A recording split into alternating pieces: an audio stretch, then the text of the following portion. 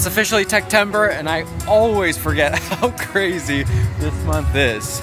But I hope you guys are having a great start to your school years, your normal work routines, all of that.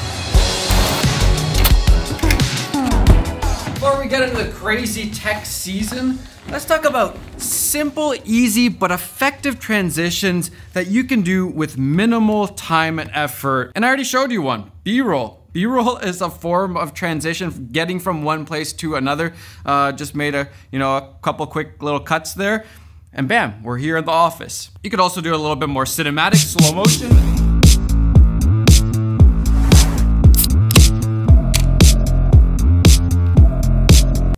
I use little transitions like that as a way to tell story in a fast-paced way. It keeps advancing the storyline with minimal time used or attention lost. I bought some more FPV drones because I like them so much. Okay, that leads us to the question of what actually constitutes a transition. And I think in very layman, basic terms, you have two clips and it's whatever gets you from here to here. That's a transition.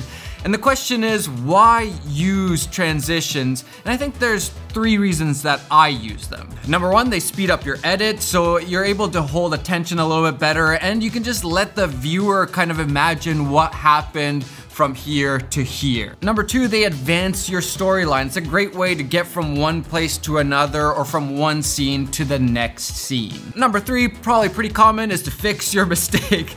Because you didn't film anything to get you from here to here, because of your idiocy or laziness, I'm talking about myself here, you can kind of cheat it and make it look like you put a lot of thought and effort into that, even though you're just fixing a mistake. And bonus, they just look really cool. I think we underestimate that sometimes. Sometimes just looking really cool is a great reason to do something.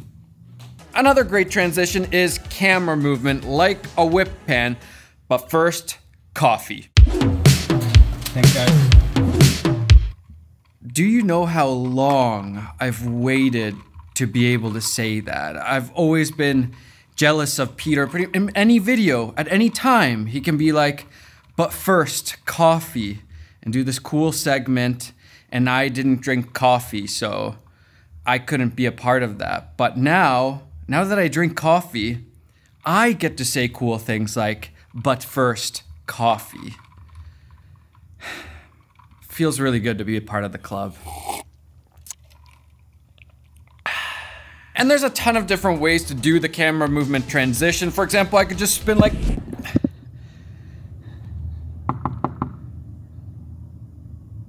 Peter? You here?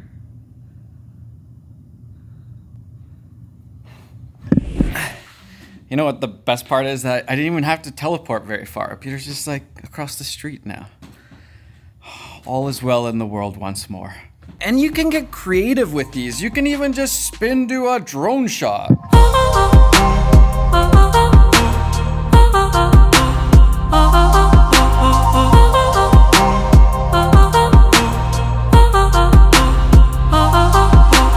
The key here is to spin in the exact same direction. And then all you gotta do is take your two spin clips, cut in the middle of the spin, go to the next spin clip, done. That's it. Super easy. Maybe add a dissolve if you need to, but that's it. Super simple.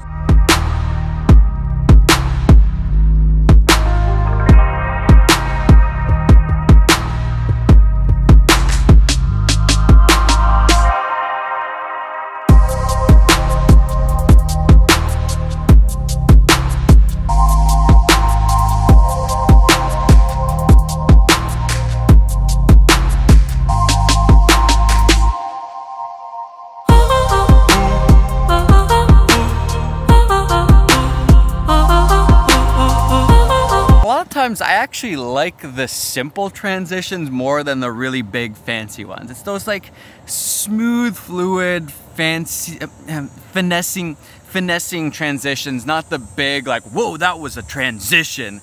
I think those ones are usually better. And then there's also trendy transitions, and then there's ones that just like always work. Like a B-roll transition's always gonna work, whether it's trendy or not, it's always gonna work. A crazy spin transition might not always work. It's a little bit more gimmicky, you know. but they're still fun. They're still cool. Also, I was so close to crashing it on that stick over there, like so close. I'm gonna take out the SD and fly one more.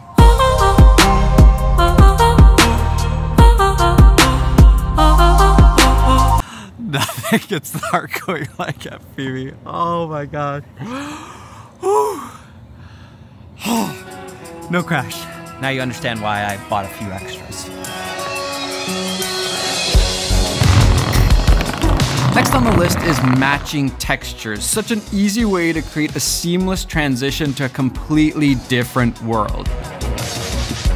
I could have literally gone from Canada to the Middle East, back to Canada, with one seamless transition. Water is another good one. The bubbles make it really easy to pretty much go to anything. Sorry.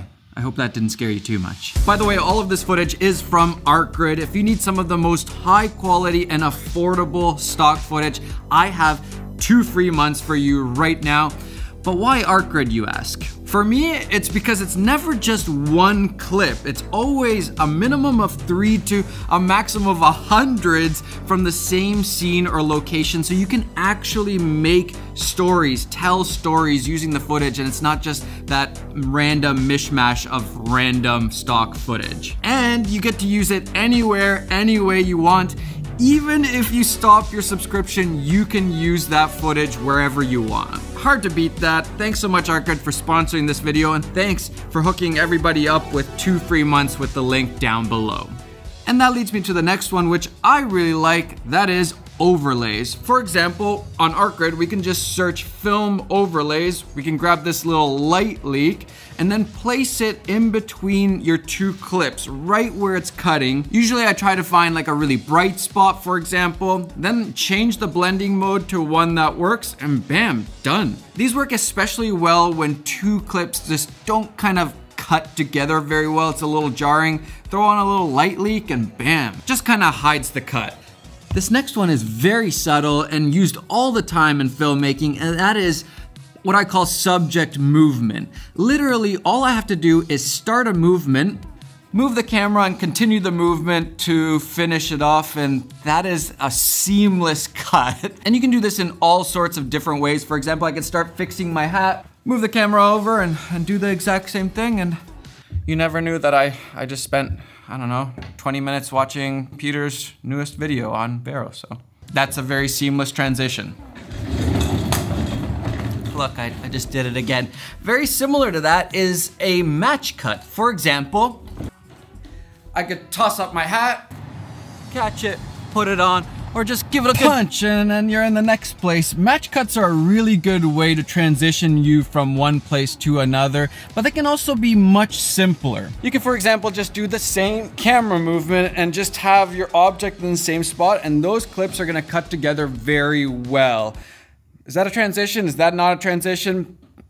I consider it a transition because it's a really good way to get from one clip to the next very seamlessly. One of the things I haven't mentioned is transitions a lot of times make it a lot easier if you don't know what's gonna happen in the future. For example, the spin transition, you might not know where you're gonna be next, but all you have to do is just do the same spin movement and it's gonna connect no matter what.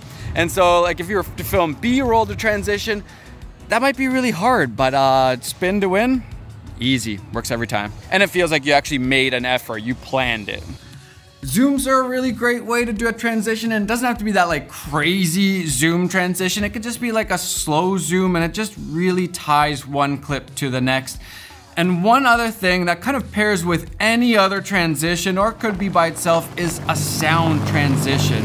When you start playing a sound and you start hearing and it builds up and then you end up kind of seeing what was making that sound, it's a really great way to transition from one thing to the next. But you can also add sound on pretty much any of the transitions or just a normal cut to kind of emphasize that now there's a cut. And it just really helps to sell the effect, I think. One of the key things here is if you're using a sound, you kind of want the cut to happen at the loudest point of the sound. That really helps sell it. Of course, it really helps too if it's actually purposeful. It's not just some like random sound, it has to fit whatever is happening in your shots. And really any of these transitions can be kind of combined. For example, when we did the camera movement, the spin, we also added a match cut, which was me in frame, which made it just a little bit cooler, or maybe it made it worse, but you can mix and match these. Don't feel like you just have to do like one type always, for example, with the sounds. So yeah, now you know a bunch of transitions that you can try out. Use them responsibly. Don't go absolutely crazy on them all the time, just spin transitions.